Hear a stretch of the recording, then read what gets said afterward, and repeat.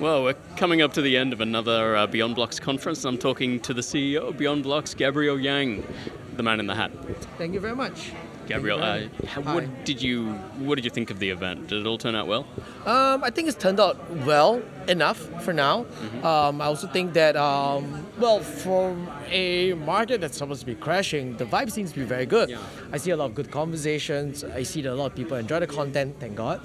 And I see that, they're basically, everybody seems to be having a pretty good time. You're supposed to see a lot of sad faces, people in mourning and everything, but you don't really see that. The vibe's actually pretty good. Very, very surprising.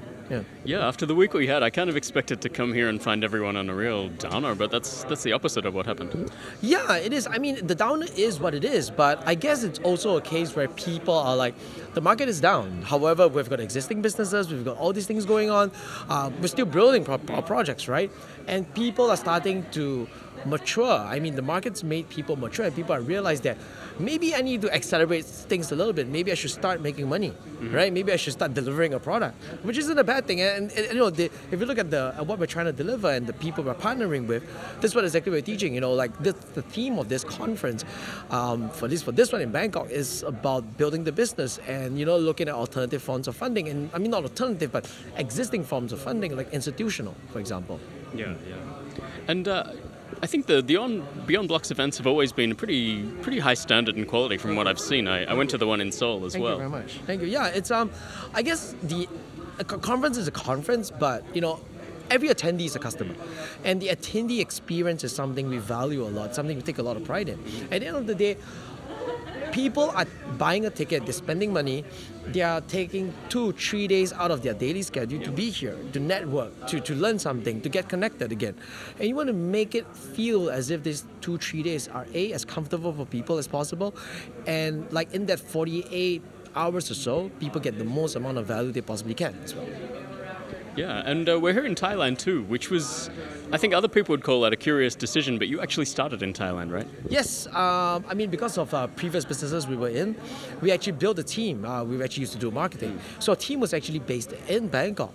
And because of that, we just decided that, let's just continue building. Bangkok, we were all here. We were like, why don't we just experiment in Bangkok? I mean, if there's one thing other events have taught us, like, my favorite example is Web Summit, right? Web Summit's in Lisbon now, or even before Web Summit was in Dublin, right? Does it really matter? Does anybody really care about startups in Ireland? Does anybody really care about startups in Portugal? Not really. Did that stop them from being a destination of choice for an event? No. So I think Beyond Blocks is the same thing as well, whereby we focus a lot on getting people here, right? If you think about it, Bangkok, easy to get to, easy to fly to, it's not very hard to get around. If anybody wants to make a secondary trip to, say, for example, Singapore or Hong Kong is near enough, it's a lot cheaper to do an event. Hotels a lot cheaper, a lot more vibrant, a lot less saturated in Singapore, for example, or Hong Kong. So that's why we decided to continue to do it. Bangkok, lastly, Bangkok holds a little bit of sentimental value to us. We started here, and this is also our way of, giving back to Thailand. Giving Thailand a little bit of focus as well.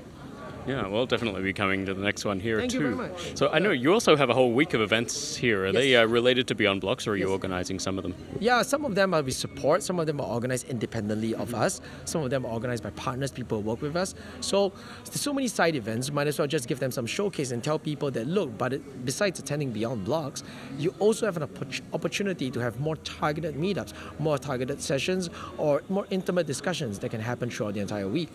Yeah. Excellent. Well, thanks, Gabriel. I'm going to go and let you have lunch now. No, you too as well, right? Thank you very much. Thanks a lot. Thanks a lot, John. See you next time. See you next time.